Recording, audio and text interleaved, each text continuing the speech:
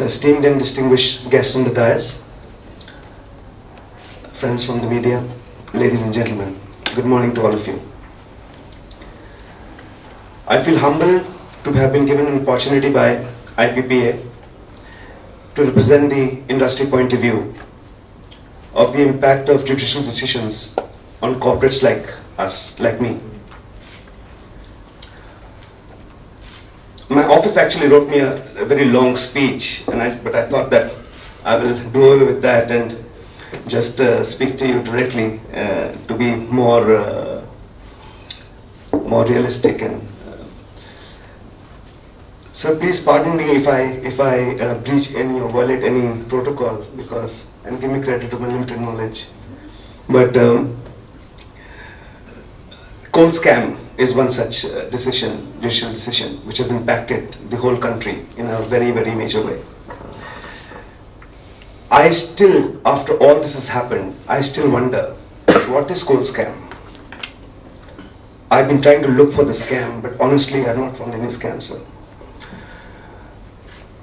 In anything we do in life, in any sector, any society, any village, any country, any area of business, work, profession, there will be 4, 5, 7% people who do not follow law, who manipulate law, who take advantage of loopholes in law. The same thing happened here. So there were a bunch of companies who misrepresented while making applications for allocation of coal mines. Is that a scam? It was a very simple thing to do. Those companies should have been identified and should have been acted against under law, and that's it. There wasn't any scam. The government of India, I will take a few minutes to explain this a little bit. The government of India invited corporates to come and invest in power, steel and cement because there were no investments forthcoming at that point. And they wanted to make the Indian industry competitive. That was the spirit behind allocation of coal mines. And in response to that invitation, and in response to the expression of interest, corporates like me went ahead, applied. There was a screening committee set up, headed and chaired by somebody as high as a Secretary Coal, with representatives from Ministry of Environment, Ministry of Industry, Ministry of Power, representatives from the state governments, representatives from the subsidiaries of Coal India, and there were about 25 to 30 people sitting in one room, before which each corporate was supposed to go and present the case, talk about the investment they intend to put, and then after all the presentations are made, this group of 25-30 people would discuss among themselves and take the decision to allot a certain mine to a certain company. Could 30 people be managed? It's out of the question, if that's the allegation. However, if I have read the judgment correctly, there is no such finger being pointed out at any allotee. There is no mention of any corruption. So a lot of people told me, oh, this is similar to the 2G. No, it's not. In the 2G judgment, it is clear finger being pointed out at manipulating the system, hinting towards corruption. There's no hint towards corruption here. So suddenly, a process being followed over 18 years by 6 democratically elected governments, by all the lawmakers of that time, has suddenly found to be illegal. With due respect to the Honorable Apex Court, to the judiciary, to the lawmakers, I have very huge regards for all of them. But my point is, can the wisdom of all of these people involved in the process over 18 years be suddenly made to look wrong? Can suddenly be made to look illegal? All stakeholders, investors, bankers, all of them believed in a process to be correct. State governments, they all believed in the process to be correct. And In case it was wrong, in case it is now found to be wrong, should the impact of this not be prospective? Should it be taken retrospective? Is it any fault of an allottee? An allottee, an investor, has believed in his sovereign. I have believed in my country, in my government, in my sovereign, in the promise that paper, that Government of India paper promised to me. I believed in that. Put thousands of crores in a power plant, thousands of crores in a steel plant. Suddenly, we don't have fuel. Just to give you an example, I don't want to make this a personal case, but it's a relevant example. All the mines, by the way, all the mines allotted to private allottees were mines, which Coal India didn't want to touch for the next 25 years. There were such third-class, horrible mines. The private sector was asked to invest in these mines, which Coal India in a written statement has given that we don't want to touch these mines for the next 25 years. The private sector put all its sweat and blood, money, investment. For example, in our case, we built the largest underground coal mine in this country as a single mine. My company, Monnet Ispat, larger than any Coal India mine, Singareni mine, Tata mine, the largest underground coal mine in the country. We built a 15-kilometer road to approach the mine. There was no approach to that mine. It's in the middle of a jungle. Spent 10 years operating it. Have 2,100 people working there. Invested 8,000 crores to consume this coal. And friends, I would like to also mention here that in this process, after the allocation was done, the Ministry of Coal would hold a regular quarterly progress review meeting. In this so-called review meeting, progress review meeting, we were threatened by the bureaucracy, cancellations of mine if we would not put up the end-use plant. So we all pushed that investment in fear that we would lose the mine. We built those large world-class assets for this nation. The steel plant or the power plant is for this nation. We built it. And suddenly, we don't have fuel. It's all wrong. Thank God this judgment has come. Thank God this matter is finally settled. Till 1.5 years, the last 1.5 years, I would hesitate in a party, in public, to say that I own a mine. To look at me as a gangster. That if you've got a mine, then you must have done something wrong. 214 blocks were allotted, and CBI has been able to file FIR in 17 or 20 cases. Less than 10%. Is this a scam? 295. Now I want to ask you a question. The Honorable Court has gone by the premise that the exchequer has lost 295 rupees a ton, and they have put that as a penalty retrospectively. Just for information of all here, CAG never said that the Government of India lost 295 rupees. CAG has looked at the year 2010-11 of Coal India, the balance sheet of Coal India, and have simply commented in this report that Coal India in that year has made 295 rupees as profit. In the event there would have been an auction, maybe a part of this 295 the exchequer could have got. This is the comment of CAG. I want to ask another question. I am told that the CAG is supposed to do an annual audit of the Government of India. They get salary monthly basis. Everybody working under the CAG. What was the CAG doing for 18 years? How come they found something wrong in the process after 18 years? Did they not do an audit in 94, 95, 96, 97, 98, 2000? Could they not tell the government that the process you're following today is wrong? Suddenly, after 18 years, CAG finds something wrong with the government of India, which a process being followed by 6 governments over 18 years. Isn't that strange? 295 rupees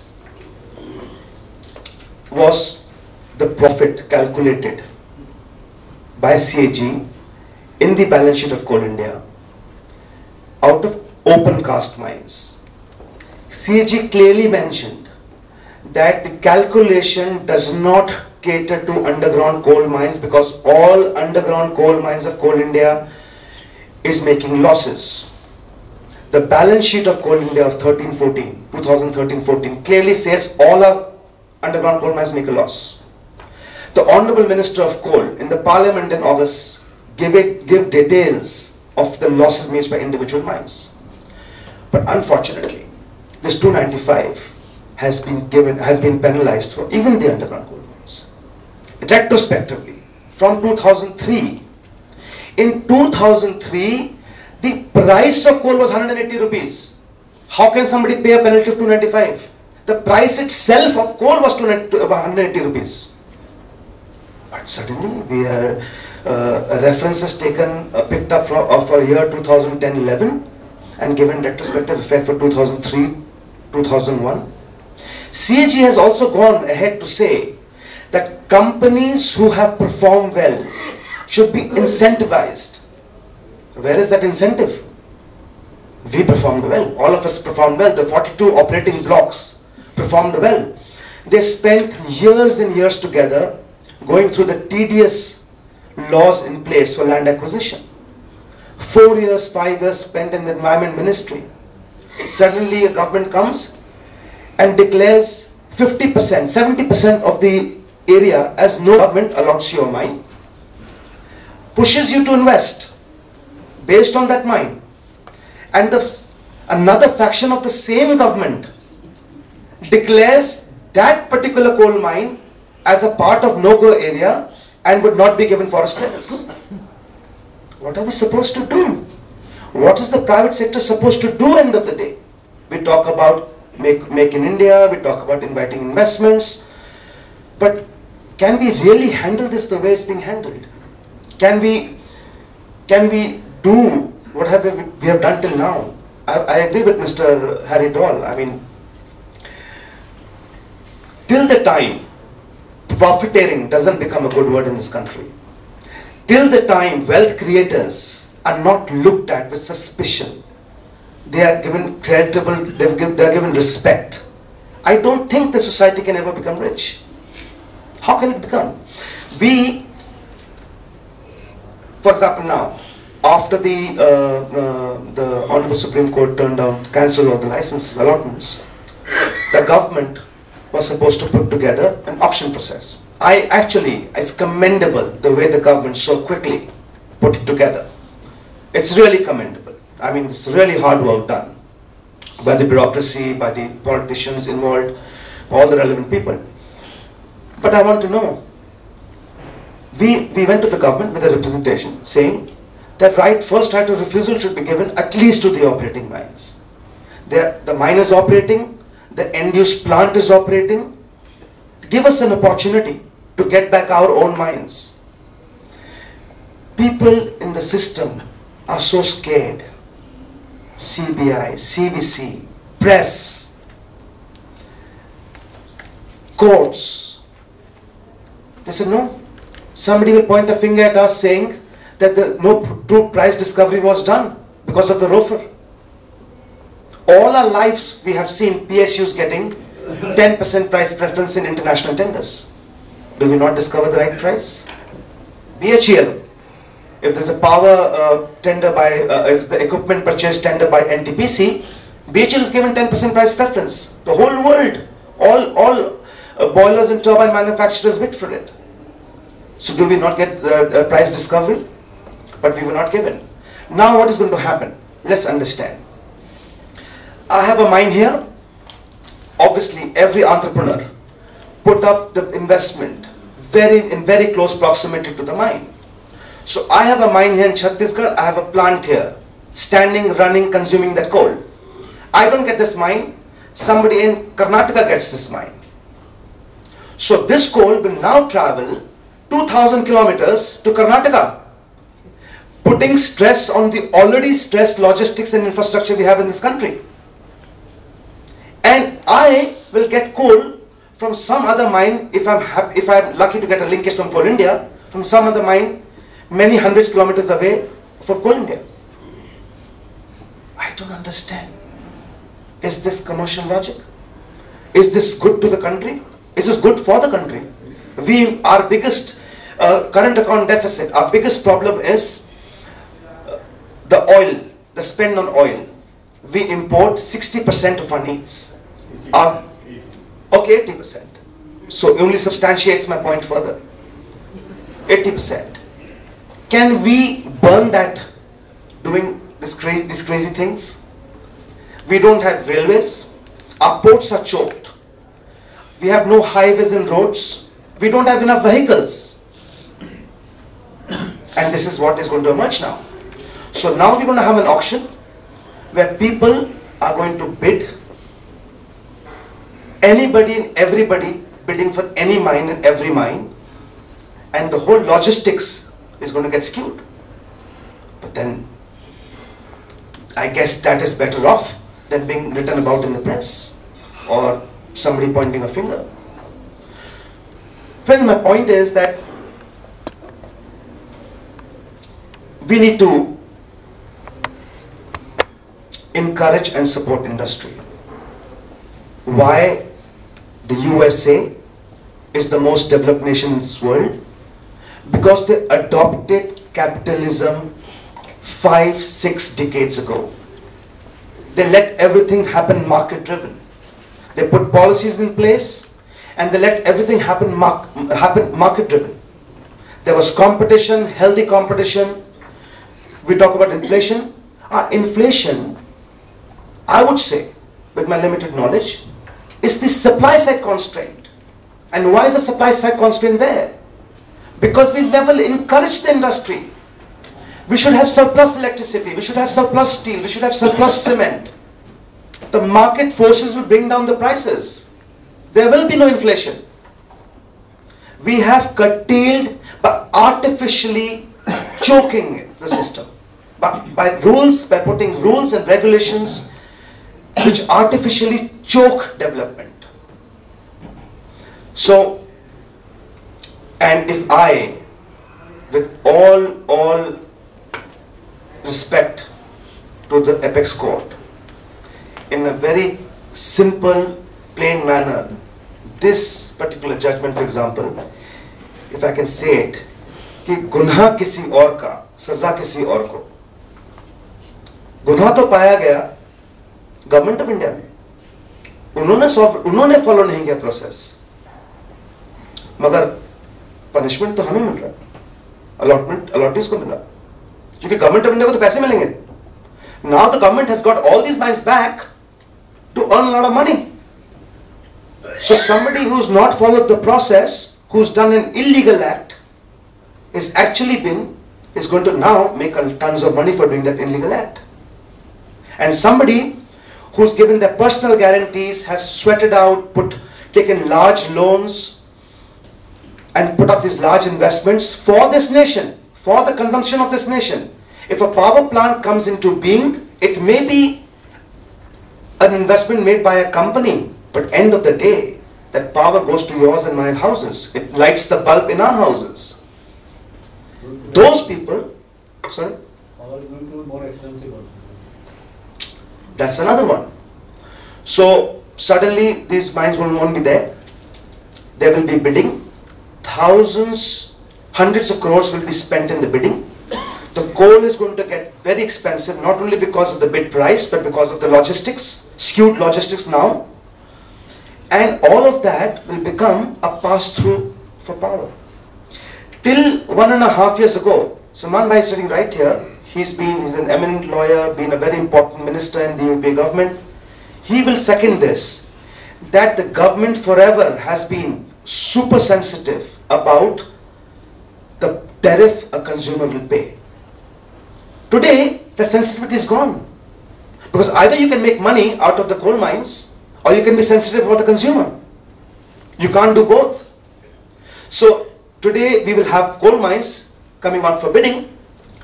People will go crazy bidding around it, and then the price of coal is going to become huge. That will be a pass-through for the consumer, and the price of the power is going to be 7 rupees. In 1 year's time, generating companies who today sell power at 2.50 rupees to a discom, which we finally get in our homes after all the transmission and distribution losses, etc., all the theft or whatever pilferages, we get it in our home at 7 rupees. Generating stations to make only a 13, 14, 15% ROI will have to sell this power above 6 rupees. We in our homes will get it at 10. This is going to be the repercussion of this so-called coal gate, coal scam.